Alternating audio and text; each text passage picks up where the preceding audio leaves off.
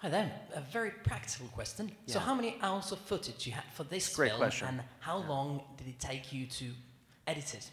Great question.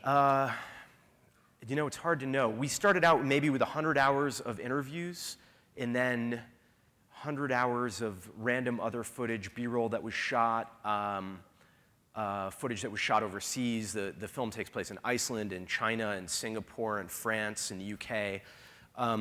But as an editor in docs, you also, it's not just what's been shot, it's what you then need to get. So as you're watching interviews, you might realize, oh, we need archival of this. We need to get the Goldman Sachs hearings before Congress. We need to watch all 15 hours of that.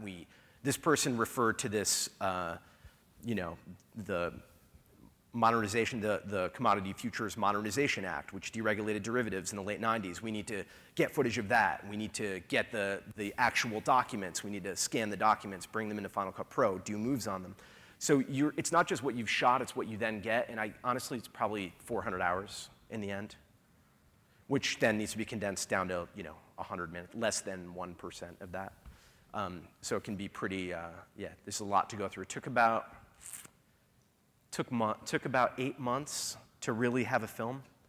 Took a long time. But it usually does with docs of this nature. It can take 6 months to a year.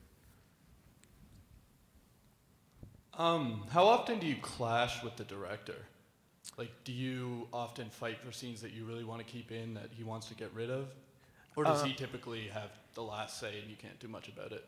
No, it doesn't really work like that. We try to be as collaborative as possible. As an editor, after doing a couple of films, you'll recognize that you might kind of have an instinct that something doesn't work, but it's not always good to bring that up. There's so many issues at hand that you sort of want the director to kind of make choices and decisions, and you live with that for a while. And then eventually, I find most of the time, whoever's right about it, it basically just works itself out in the end. So I don't try to be combative. I'm usually like, I kind of look at the big picture. Like, I don't want to get into any kind of arguments with the other editor, with the director, or the producer.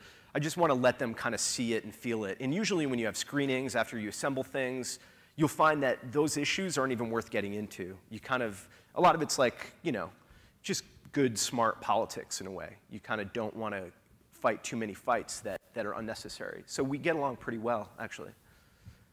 Sorry. Hi, this is kind of a